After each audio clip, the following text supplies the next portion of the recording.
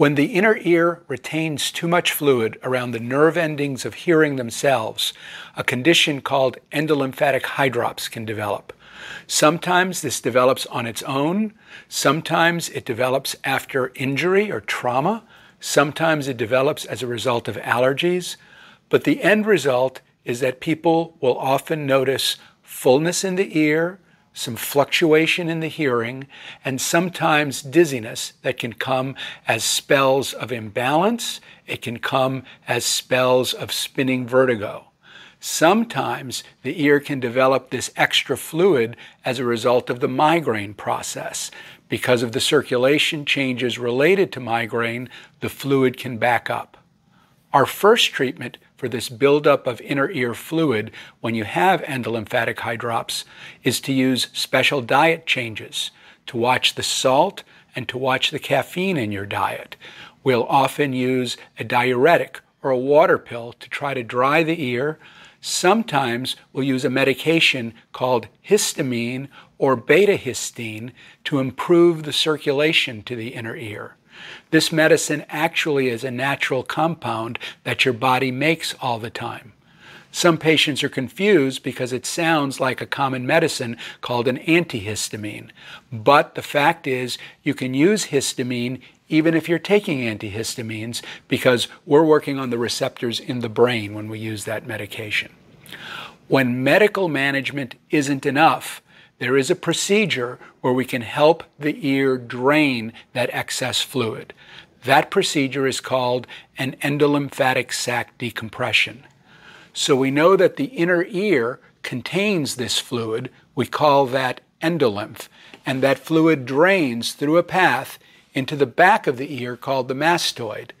The place where that fluid drains is called the endolymphatic sac.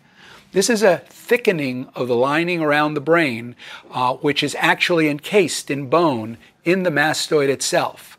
We're all born with a little tiny space where that sac sits. For the normal amount of fluid, that works out just fine.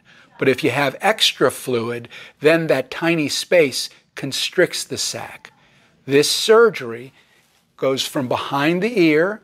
We remove some of the honeycomb of the bone in the mastoid and then take the bone off of that sac so it can expand and drain the extra fluid better. In our studies, we have found that 80% of patients who have this procedure have an improvement in their symptoms. For people who have spinning vertigo, for 60% of patients, it stops the spinning vertigo altogether. It's important to know that the endolymphatic sac decompression is a help. It's not a cure when you have endolymphatic hydrops. But as part of an overall treatment, it's a nice way to avoid some of the more destructive treatments to the inner ear, and the patients have noticed a significant improvement.